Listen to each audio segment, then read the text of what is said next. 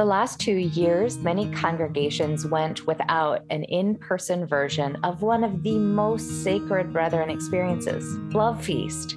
It's been hard. Who are we without Love Feast?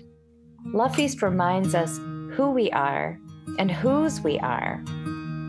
It really does, Annalisa, and the Dunkerpunks Virtual Love Feast has tried to fill that role the last 2 years. We've offered 2 thoughtful, hopefully worshipful experiences, but this spring, most congregations are preparing to return to an in-person service. So we want to reflect on what it means to get ready. Love Feast includes 4 elements: preparation, feet washing, agape meal, and communion. Tonight, we are taking preparation seriously, how we prepare for Love Feast and all of these parts of Love Feast. That's right. So tonight will be more of a conversation. A dialogue. We're going to hear from a panel of people in conversation about what it means to prepare for Love Feast. The panel is made up of lay people and pastors, younger adults and less younger adults. I think the right term is mature adults, but we have a wonderful team that worked on this. That's right, Jess. And these are some seasoned, beloved, mature adults. People like Angela Finet, Mountville Church of the Brethren. Matt Rittle, Arlington Church of the Brethren. Gabe Imler, Hollidaysburg Church of the Brethren. Emmett Witkovsky-Eldred, Hollidaysburg Church of the Brethren. Jacob Crouse, Washington City Church of the Brethren. Now, I might be biased, but that's a pretty great crew. It is. Tonight, we're going to talk about what we love about Love Feast and the work it takes to prepare. But more than that, the work it takes to prepare ourselves to attend. Absolutely. We invite you to the table for conversation.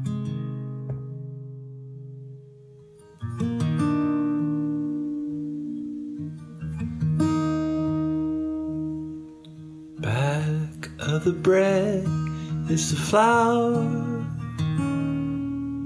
and back of the flour is the mill, and back of the mill is the sun and the rain, and God's good will.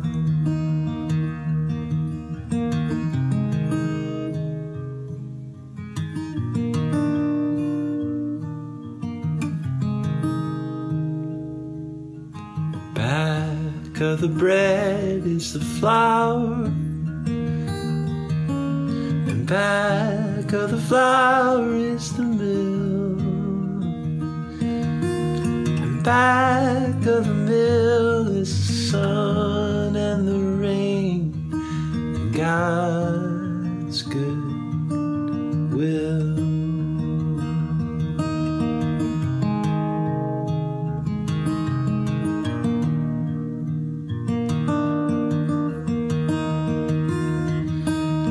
Back of the mill is the sun and the rain, and God's good will.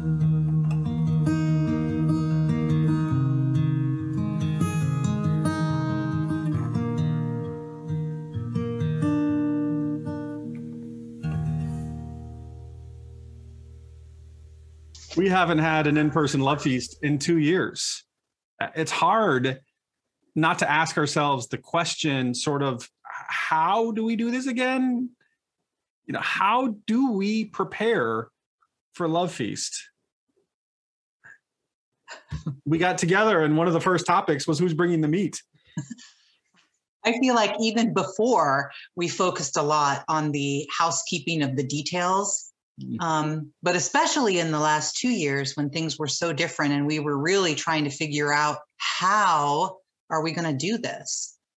But for me, sometimes the focusing on the details is too much about the how and maybe not enough about the why. There's that always tension between the how and the why. I remember and I pastored the Franklin Grove Church of the Brethren, there was a unanimous decision to try to get to more of the why. And so we thought, what if we stopped making our own communion bread? So I was commissioned from everyone, unanimous decision, to go to the store. I went to the locally owned Christian bookstore, shopped the aisle. I bought what I viewed to be the fanciest communion wafers I could find. We used them once, and right after church, with like 2 minutes later, there was an impromptu meeting about let's revisit that making communion bread. They remembered their why pretty quickly. These sort of like details, the housekeeping details can be affectionate and meaningful sometimes. That story always brings a smile to me. But we agree for sure that these details of housekeeping can take up a lot of space. Right. Yep. Focusing on the details is great and important as long as it doesn't become some source of division or angst. And for me, it's the focusing on the why that gets to the heart of worship. Well, speaking of getting to the heart of worship and communion bread, we're going to hear from Mycal Gresh, who's going to do both for us from Long Green Valley Church of the Brethren. Hi, I'm Mycal Gresh. Most people call me Em.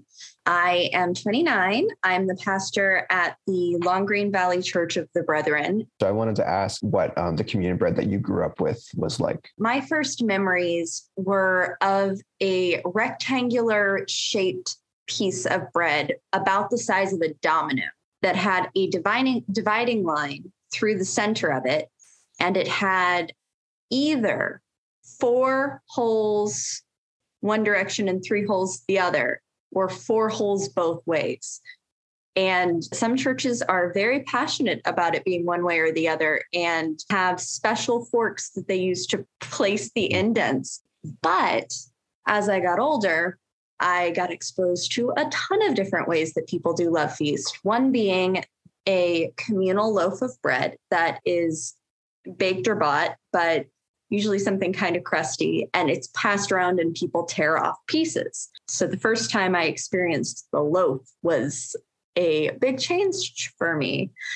So then imagine my surprise when I go to my first Love Feast while I was at seminary, and it's an entirely different setup once again.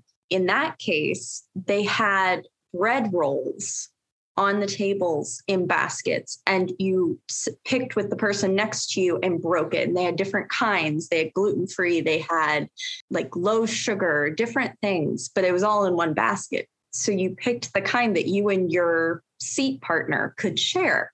And I think that we're seeing that a lot more with different kinds of communion bread being available as dietary restrictions are more commonly talked about. And I think it's really a great move forward in terms of bringing everyone to the table. I'm curious if you know or are aware of who the communion bread makers in your life have been, and what do you think was the significance to them of participating in Love Feast in that way? So in my first congregation that I remember, that was the Rummel Church of the Brethren in Windber, Pennsylvania. And that was a very closed group of women. You had to be specifically asked to take part in it. I was very, very young and I was not asked. But there are a lot of things around Love Feast that sort of happen behind closed doors to prepare for it, to make it seem very effortless. But these women would gather, they'd bake all of the crackers. And I think that it being a closed practice where everyone who was there was very invested in it, almost made it similar to intinction methods, where in some churches they have blessed the host. And the love and the care that was put into making the communion bread there, I believe it was a form of them putting a little bit of themselves into that bread making. There are other places that I've been that it has not really been thought about very hard. They go and they pick up a loaf of French bread from the local grocery store, and that's a different approach that isn't any less valid. The fact that Love Feast varies so drastically from church to church to church isn't actually as big of a detraction as it is an asset, because the bread might be completely different at Long Green Valley than it was at Rummel. But the meaning carries through no matter what the actual bread is. Sometimes that bread ends up being cinnamon raisin bread. And you know what? That's fine. I know that you're a person of a certain culinary prowess yourself. So have you had a chance to make communion bread? So I have not had a chance to make it the way that I grew up eating it.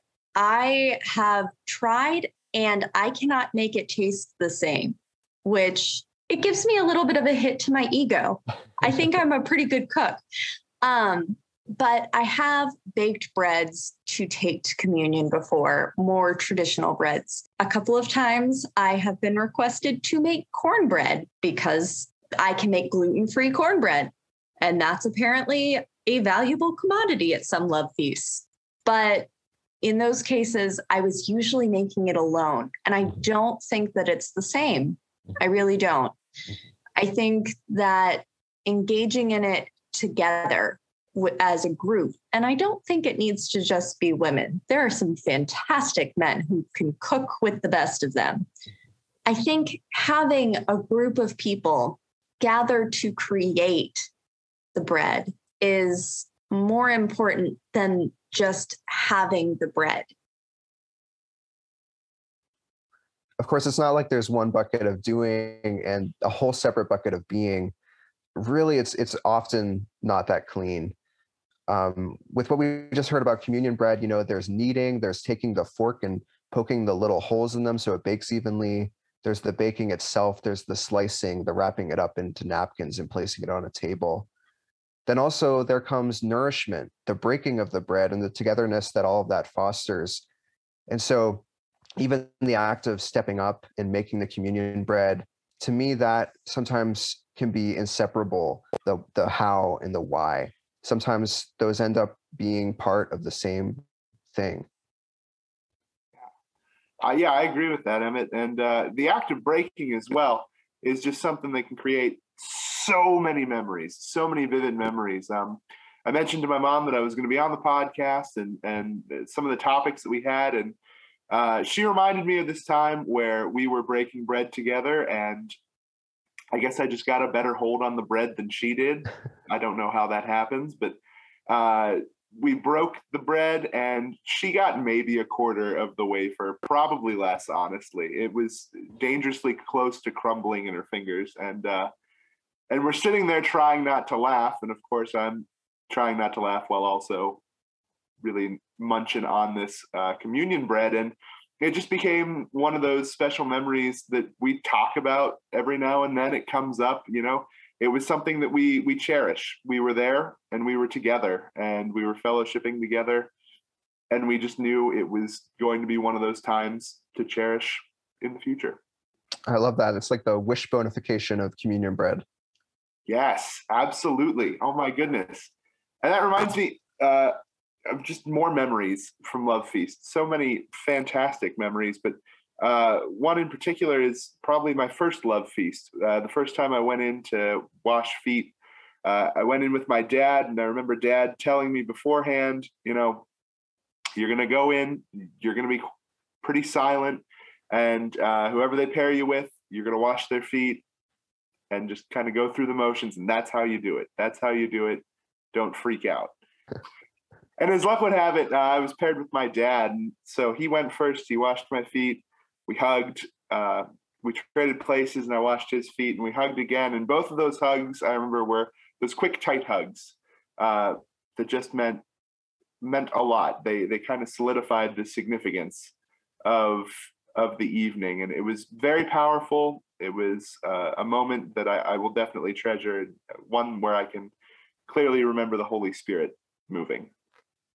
Yeah, something that stands out to me from these stories is just like the childlike joy that you bring to Love Feast, as well as that sense of wonder. I feel like that anytime you're around a kid, you never know what's going to happen from them. And definitely when you're a kid yourself, you have no idea what's going on. And so especially at an event like Love Feast, there's just so much joy, but also mystery, and it's just stepping into a new experience. This reminds me, Gabe, of when I got a similar pep talk from my dad. Really every time, especially when we were young and coming to Love Feast, he would have this talking to with my brother and I, and he would, pretty sternly warn us not to start giggling when our feet were being washed. He knew that we had ticklish feet and that it was always likely to happen. And he always reminded us, no matter whose crusty old feet you get, you're going to stoop down and you're going to wash them, and you're going to treat this as seriously as it deserves to be treated. I think he knew that we weren't all that serious of children. And that is a form of preparation unto itself. What does it mean to bring a child up in the church? And what does it mean to bring a child to Love Feast? What does it mean to bring maybe even a child who's even younger than we were into that space?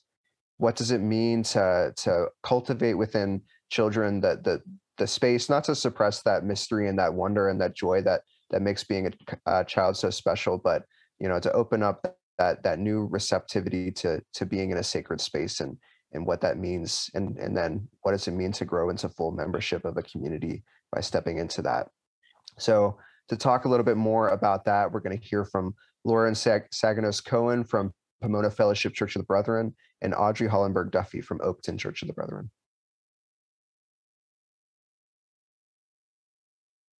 Hi, I am Lauren Seganos Cohen, pastor of Pomona Fellowship Church of the Brethren, and I'm here with my friend who I'm going to allow her to introduce herself. I'm Audrey Hollenberg-Duffey, and I'm pastor at the Oakton Church of the Brethren in Virginia.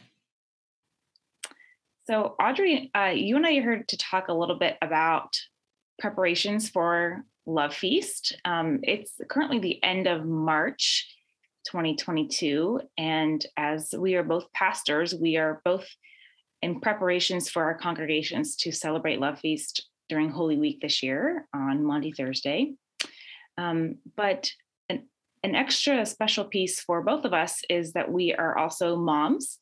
And I found myself thinking about Love Feast as a mom for the first time this year. And not only am I, preparing for my congregation to have a meaningful service on Maundy Thursday, but I'm preparing or thinking about how to prepare for Love Feast as a parent. My son is about 8.5 months right now, so he's still quite a little guy. And Audrey, you have a 3-year-old, and you're also expecting another one in a few months as well. Mm-hmm. So I would love to hear from you as a pastor mom, as a pastor parent, how you and Tim have thought about Love Feast and prepared for Love Feast with little ones. If you have thought about that at all, I'd love to hear your story. Yeah, so Anita is my daughter, and she was 1. She had just turned 1 at the beginning of the pandemic. So we had one, what I would call fairly traditional Love Feast experience with her prior to pandemic. And then, had the pandemic experience where you're just figuring it out and doing creative things. So we had a couple of those. And then we've had one Love Feast in person since the pandemic. So I've got several varieties of experiences of being pastor mom, with the added responsibility that I'm in co-ministry with my husband, so that we're both navigate that responsibility. Yeah. So we've kind of done it multiple ways, where we've the very first Love Feast we did at our congregation when she was born, she was in the nursery and completely separate. Mm-hmm. But since then, we've had to get creative because we didn't have childcare when we were doing Zoom Love Feast as a congregation. Mm-hmm. And so we had to figure out how to how to both honor the fact that we were working from home, having a toddler and trying to create this sacred space. And then ironically, when we finally had our first Love Feast back in person, Tim and I were so focused on the details of the Love Feast that we completely missed the fact that we would need childcare potentially. So at the last minute, we just kind of changed the tone of Love Feast and said, well, our kid's going to be there. So anybody can bring their kids and we're just going to make it work. So yeah, some of the preparation has been more intentional than others. Yeah. Well, I think it's obviously a huge factor to think about the age of your children. When they're very tiny, when they're infants, they require a certain amount of care. But also, like, the way I'm thinking about Love Feast this year with him is he's just going to stay home. He's going to be at home with my husband because as much as I would love for both of them to be there, evenings are really tough. Bedtime routines are important, establishing, this early. And when you're not guaranteed to sleep through the night that young, you want your bedtime routine to be as consistent as possible. Mm-hmm. And we're in a place right now where we don't have a nursery. We don't have access to a nursery or a nursery staff. And we also live about 30 minutes away from where our congregation worships. And so just makes all the other factors, all those factors are complicating. That's just something that I've kind of come to the conclusion to this year in preparation for it. But then, in the future, I'd love to find ways to include my son if possible. I mean, I have memories of when I was young, being at church when my parents went to Love Feast, but being in the separate, the nursery or the kids' corner or whatever. And I remember people bringing communion to those who were serving in the nursery, and then being the good brethren kids that we were, we all get the leftover communion bread afterwards, whether or not we're like being reverent about it or not, So I can remember that. But then it would be interesting to think about what would a Love Feast look like when there are children actually involved, and not just here, but they're in the nursery, or they're in like a children's ministry, but they're part of the service. Yeah, and it was interesting that first Love Feast where Anita was there. We were still being pretty cautious with COVID, so we decided not to do Love Feast inside. We had it outside, moved our tables and food outside, but as we were looking at the weather preparing for that, it was going to be like in the 50s and windy. And so we decided at the last minute not to do feet washing because we didn't want people to have to take off socks and shoes when it was already cold outside and, expose themselves to the elements. So instead we just completely adapted and only did hand washing. And so we went out and bought a bunch of like sanitized hand towels.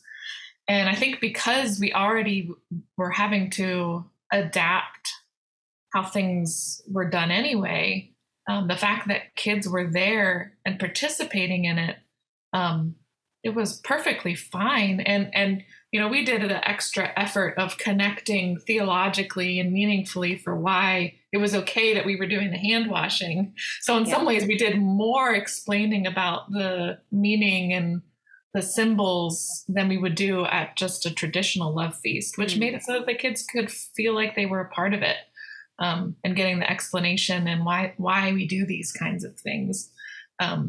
And it was so meaningful to some people that they were like, well, we should just keep doing it this way. Like, well, we can talk about that. But yeah, I was positioned next to my daughter, and I washed her hands and then helped her wash someone that was in their probably late 80s, early 90s that was standing next to her.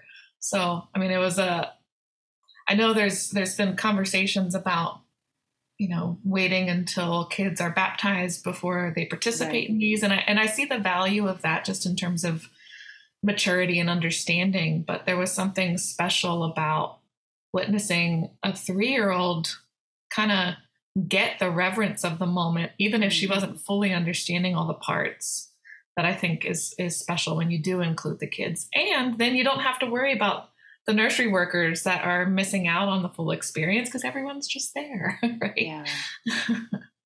Thank you for sharing. That's a really beautiful image of you and your daughter and your member who, in all the different age ranges, the beauty that can bring to a service as meaningful as Love Feast. Mm-hmm. Thank you.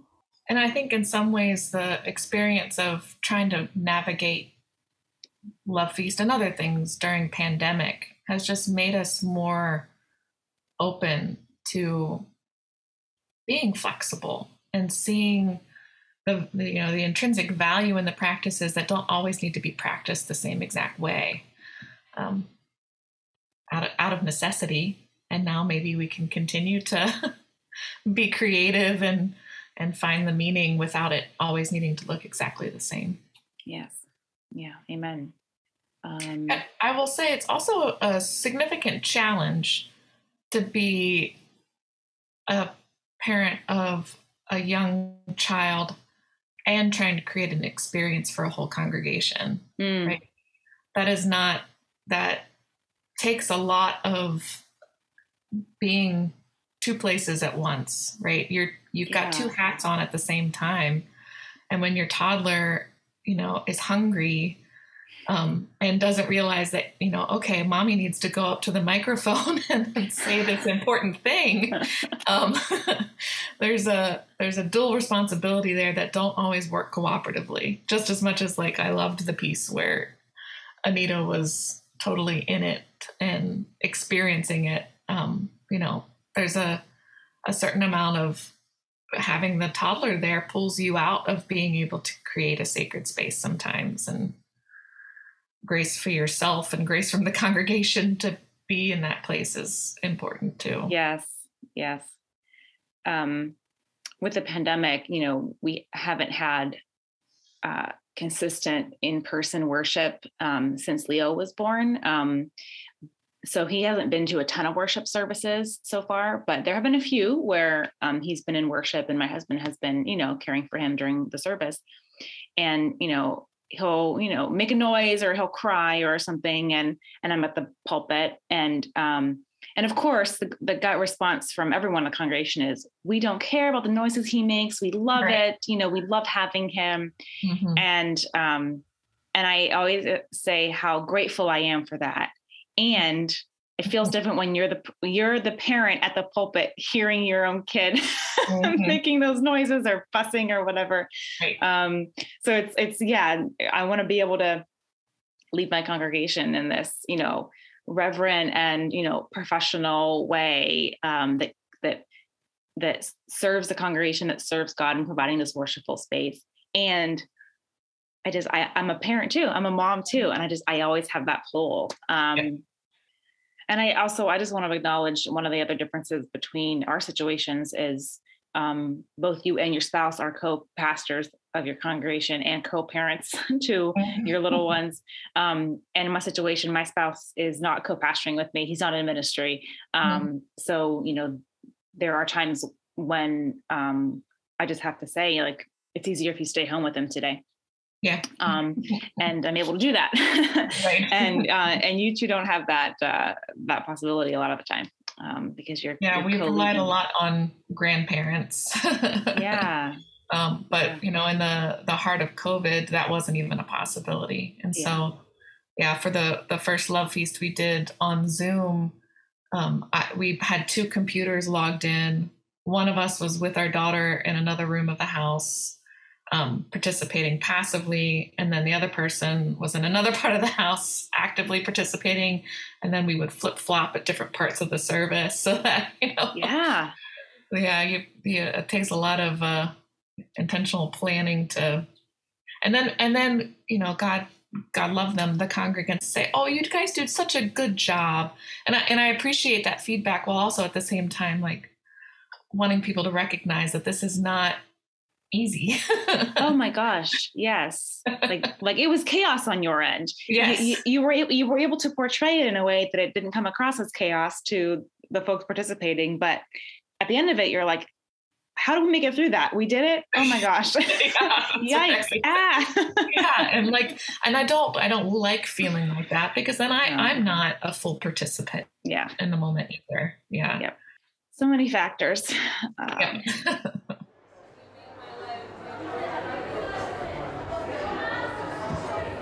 When I was a kid, I just wondered why no one knew how to spell soup. SOUP. No, come on, Matt. That's how you spell it.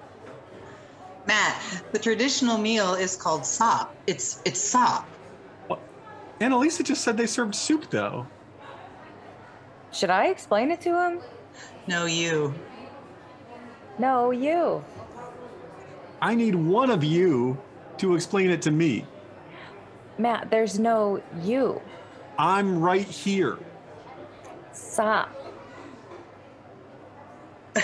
We don't eat soup. We eat sop. There's no you. There's no letter U. There's no I in team, and there's no you in sop. Well, I mean, however you spell it, at least we can all agree that sop is pretty much the best part of Love Feast, right? That is the thing that I look forward to every single year. In fact, I think it's the main way that my parents enticed me to come. Gabe, I think that you probably remember this, that we were pretty notorious at the at our church for our love of sop. We would come in, and that aroma just hits you as you walk into the building, and you have this delightfully enticing bowl of shredded up bread and shredded up meat just sitting there together.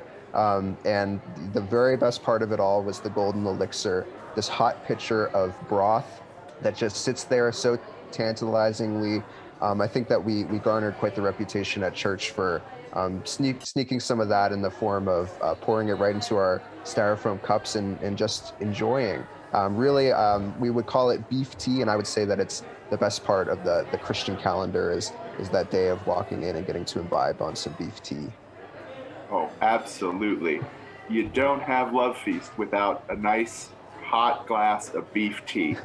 And you had to sneak it. You had to sneak it really quick, or your parents were going to scold you at some point in the evening for it, because that cup was for water. It's like stealing soda at Panera. I can remember, we loved sop so much, we tried to get the school cafeteria to serve it, because it would have been so much better than anything else that we had at school. And do you even remember some of our friends wanted to start a sop store? Oh yeah, I remember we typed up a business plan and the whole thing. The problem is it's called sop, and that is not the best branding, I'll admit it, but it just tastes so good. I'm sure that we could make it work. It is so funny to hear you talk about love and sop. There is not a single ingredient in there that my doctor would approve of me eating. I mean, my feeling is, sop's good and all, but if you're going to have a traditional food that's meat and bread, why not let me make you a pulled pork sandwich?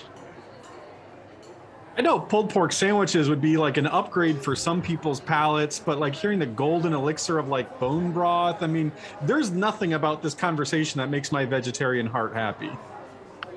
Telling you, man, sop. It's what's for dinner. I love that we can laugh about all this and so thoroughly enjoy our differences. Traci Rabenstein, Director of Mission Advancement of the Church of the Brethren. I know you've worn many hats, Traci, board of churches and districts alike. I know a cherished role for you is that of daughter and granddaughter to not one or two, but 6 different deacons. Is that right? Oh, yes. My parents and all my grandparents, all 4 were deacons. Over the years, I've heard our PKs, or those pastor kids, share their experiences about what that life was like for them. And I could really very easily relate to a lot of their stories. as kids, we were drug around to various meetings and additional church activities. And I'm sure I probably heard more about church business at an early age than I probably needed to know. But I found that those spaces actually provided me a deeper understanding of the practices of our church than maybe the rest of my friends did at that time. And one of those is around Love Feast. I have very fond memories of preparing for that time. Rock Hill and their sanctuary has those tables that when you're sitting in the pew, it flips right up in front of you.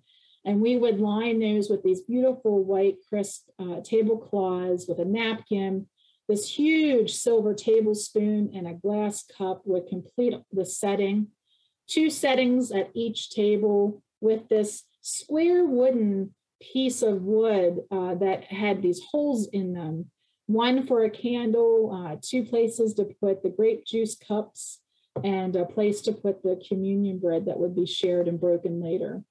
And then we would get out the basins and the towels and get those areas designated for feet washing ready. And, you know, it's really just allowed me to have a fun, such a special feeling when it comes this time of year. And more so because of how I got to learn a lot of this from our church elders. It's a beautiful description of how we prepare the items and the space for Love Feast, but that also opens up an internal preparation. I have to ask, though, since you're such a fan of SOP, did you ever help prepare the SOP? No, not in the making of it. I watched as that process took place, but I did serve it. My sister and I would take these serving trays that would have 5 or 6 bowls on them.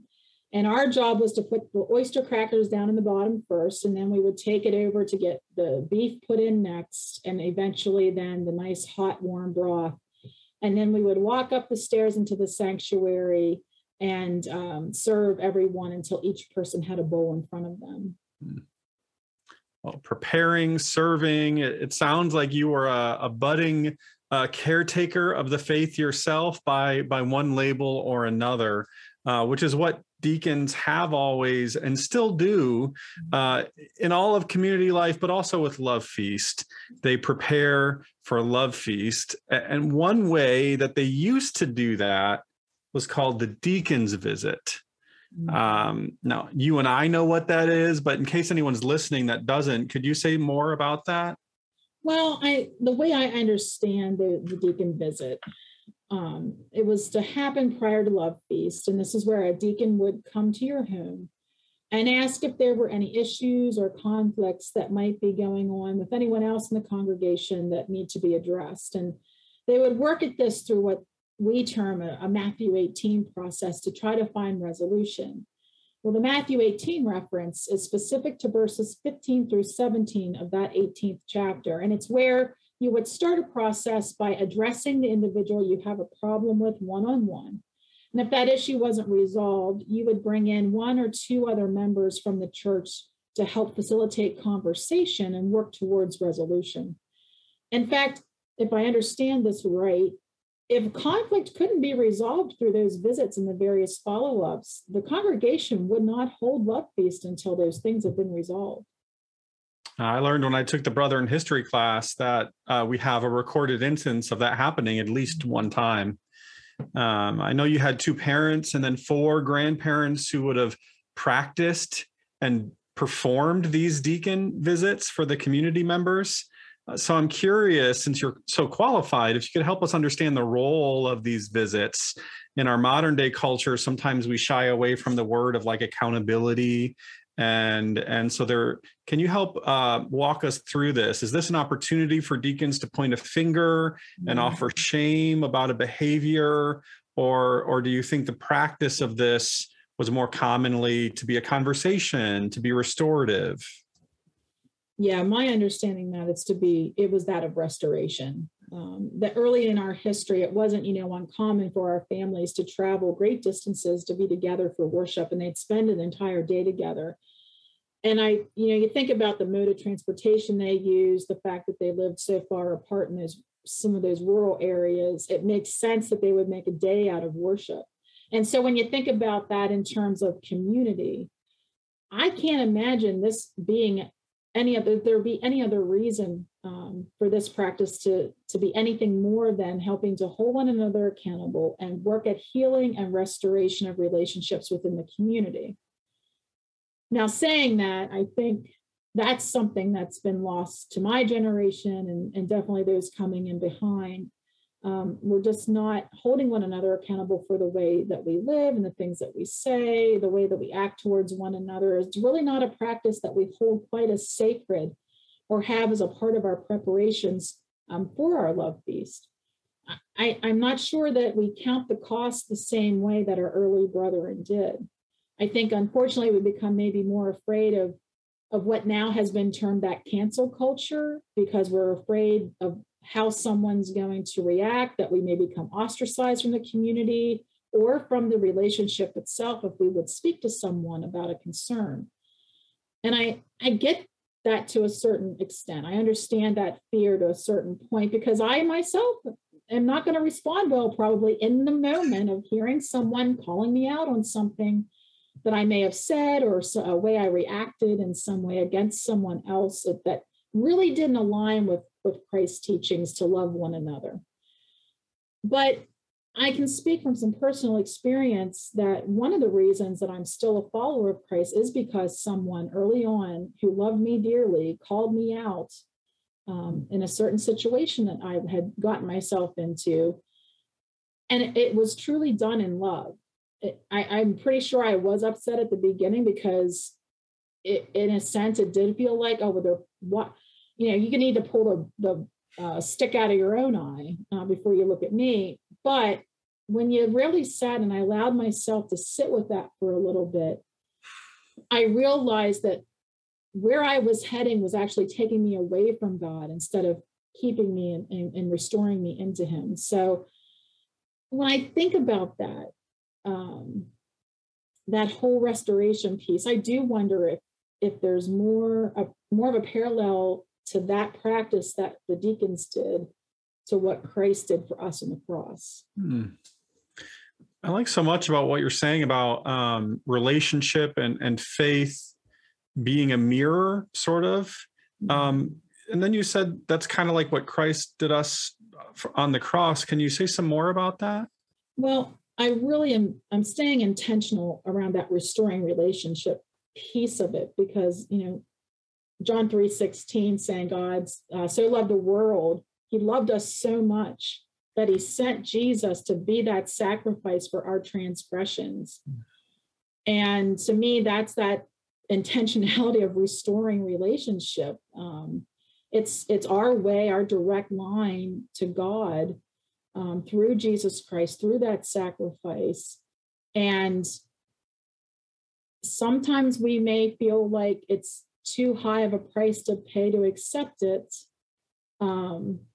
because it does hold us to a certain level of accountability of how we reflect God to others. And that's not always easy to do, especially the way things are today.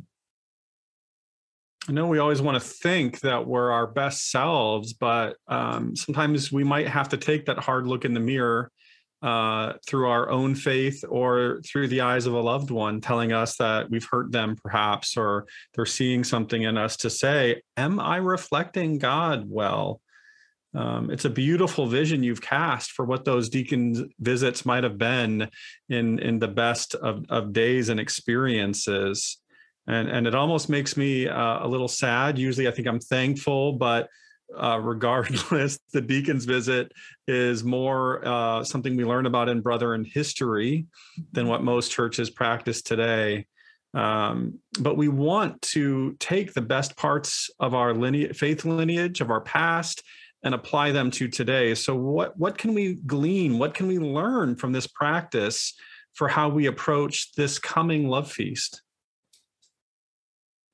Well, I think it circles back around to the greatest commandment, to love one another, and then asking the question of how are we doing that? In this time that we're living in, we still have the pandemic looming over us. We have this economic upheaval going on, of course, environmental changes and disruption, and the war over in the Ukraine and Russia. There's just a lot of things that from a standpoint of scripture, we recognize some of this as things that would be occurring in the latter days.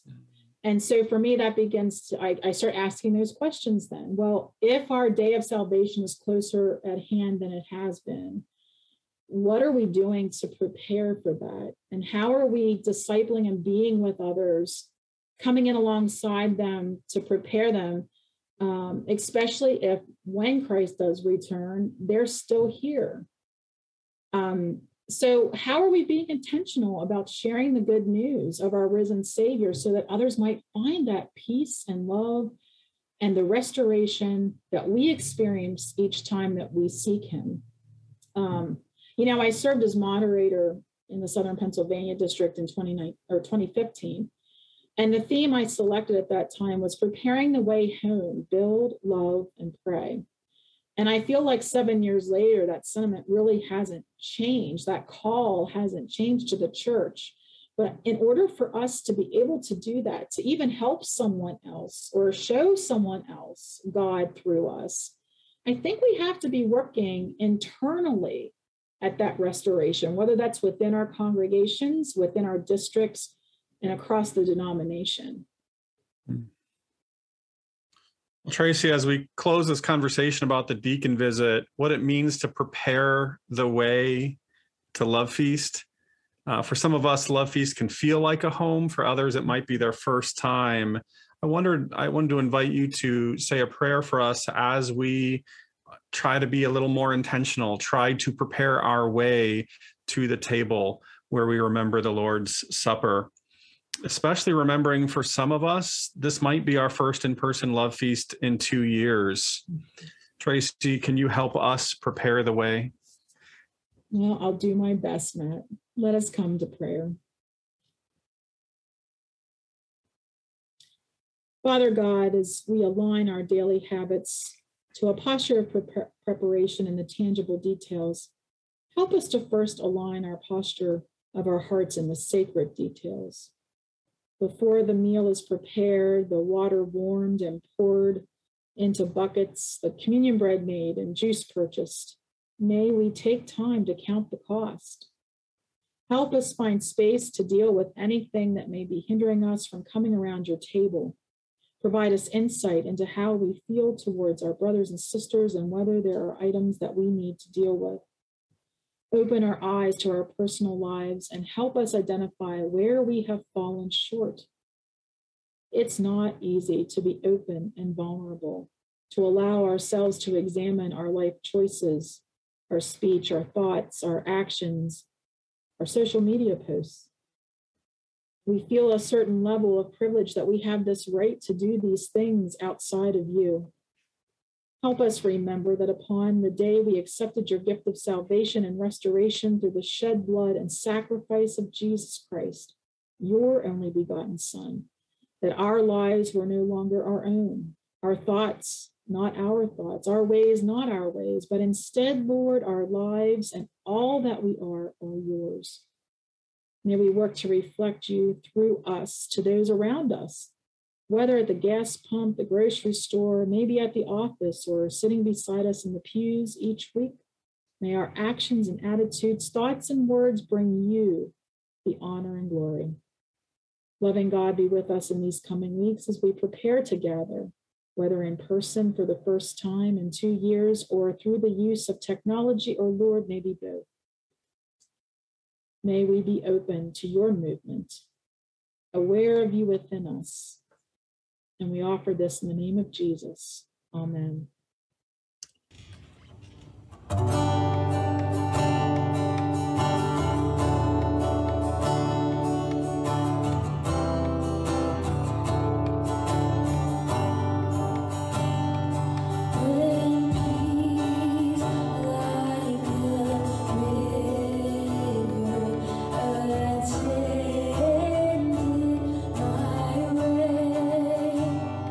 When sun rose, I see.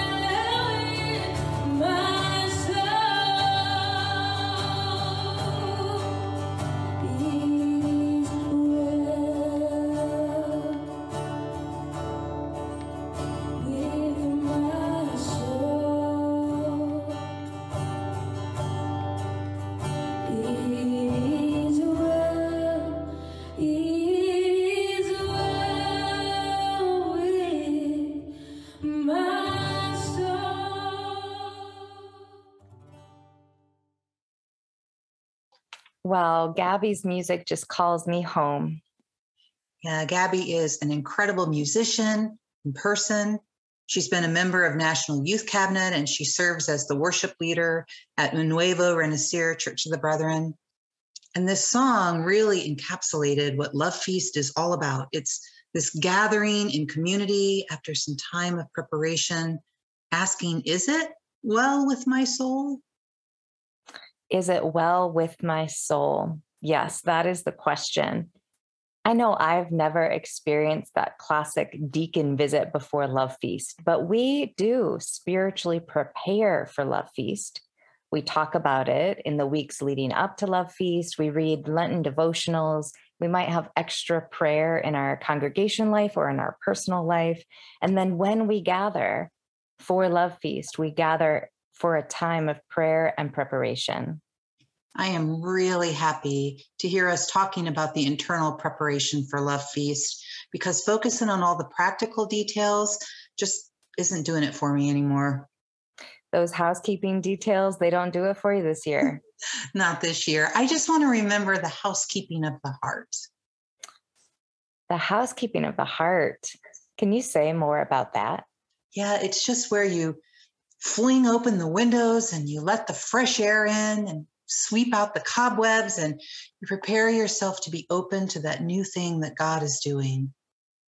You know, that sounds like spring cleaning, and it is the season for spring cleaning, but you're asking us to do a spiritual spring cleaning.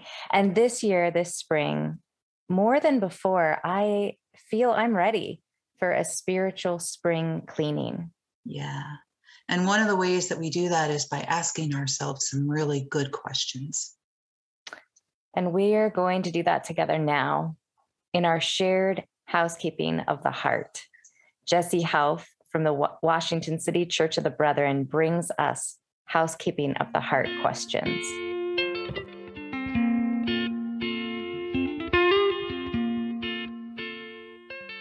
Who is one person you can talk to when you're feeling lost?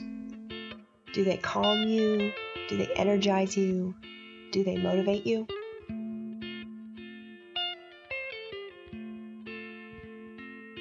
Who is your community?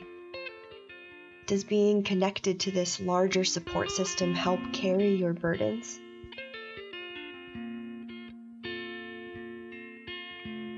What is one thing that is weighing you down, that if you released it, would lighten your soul?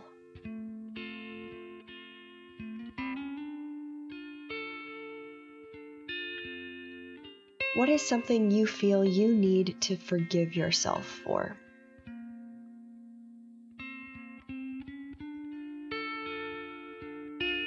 Can you name something that is holding you back from reaching your full potential?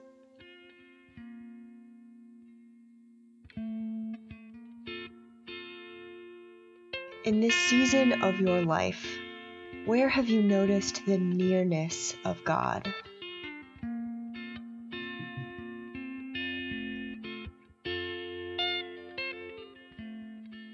In this season of your life, where are you looking for relief?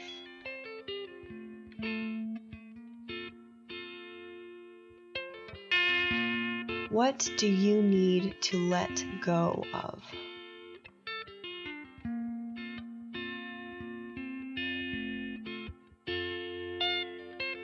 What do you want to hang on to?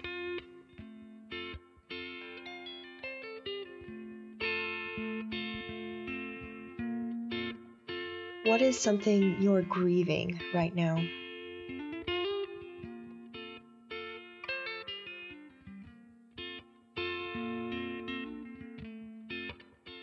What does the difference between surviving and thriving mean to you?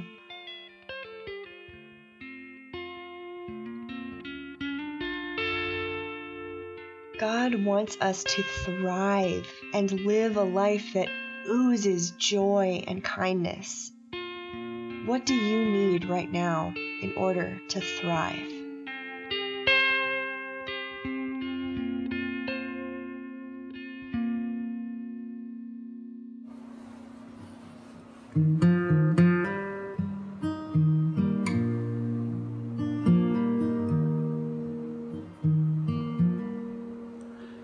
Blessed be the tie that binds our hearts in Christian love, the fellowship of kindred minds is like to that above.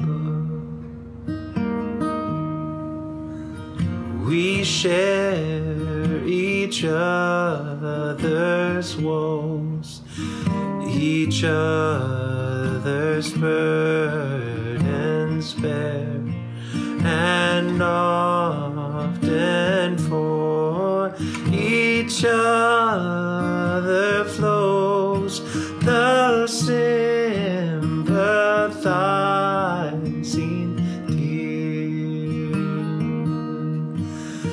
This glorious hope revives our courage by the way, while each in expectation lives and longs to see the day. From sorrow, toil, and pain, and sin we shall be free, and perfect love and friendship reign through all eternity.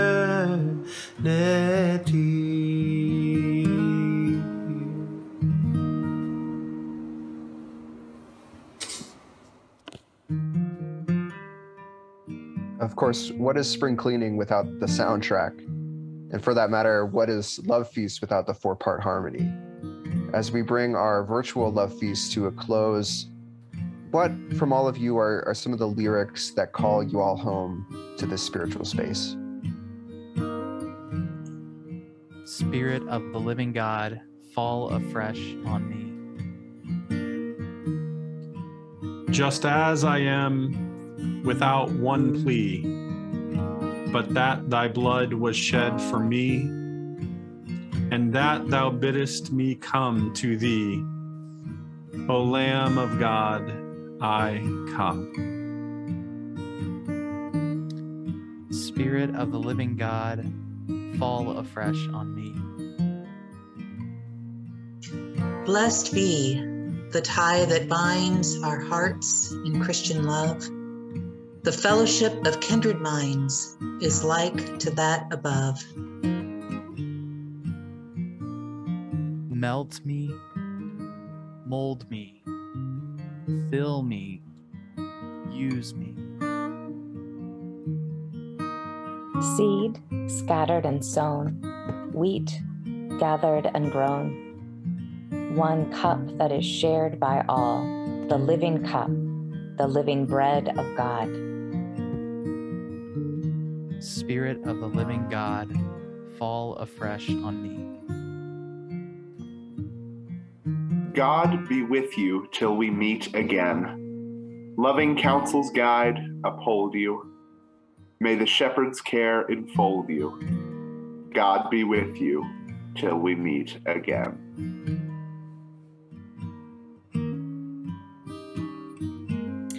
Yes, God be with you till we meet again. Hopefully in person, like at annual conference. Or at National Youth Conference. Or National Young Adult Conference.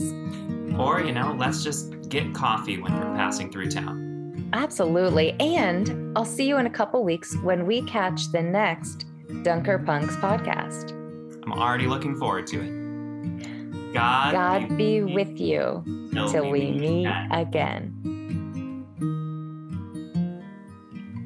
The Dunker Punks podcast ministry is all about lifting up young people's authentic faith stories to start conversations, create connections across traditional barriers, and inspire discipleship.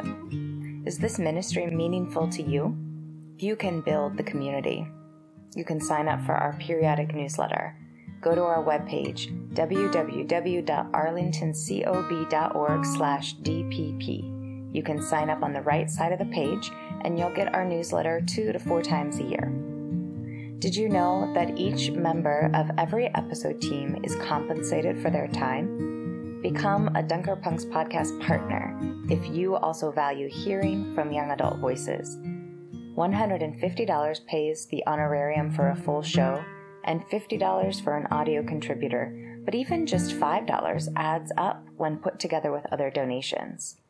And that's what this podcast is all about: overcoming barriers to come together in faith. Donate at www.arlingtoncob.org/DPP. Thank you for listening. Thanks to all who contributed. Jacob Crouse creates our music. Suzanne Lay manages production. Arlington Church of the Brethren and On Earth Peace sponsor the show. You can hear our next episode in 2 weeks, Thriving Together, Congregations for Racial Justice. We are currently recruiting congregational sponsors. Does your home church care about what youth have to say about following Jesus? Do you want to be part of supporting them with a platform? We are looking for 20 congregations to come together to amplify young voices of faith and to give them opportunities to create and lead. Email us at dpp@arlingtoncob.org for more details, including an informational packet about congregational sponsorships to pass along to your church board. We are currently recruiting a new communications intern. Current and recent secondary education students are eligible for the part-time, remote, paid position sponsored by On Earth Peace. You can work with a non-hierarchical project team of Dunkerpunks living across the country to help recruit new voices, get to know the young people who speak up on the show, and help them make connections with their message. Get experience gaining professional skills in interpersonal communications, product production, social media content generation, fundraising, and graphic design. You get to immerse yourself in storytelling and spiritual discourse, promoting reflection, action, service, social justice advocacy, and creation care. And you get paid. Email us at dpp@arlingtoncob.org for more details, including a job description for this communications intern position.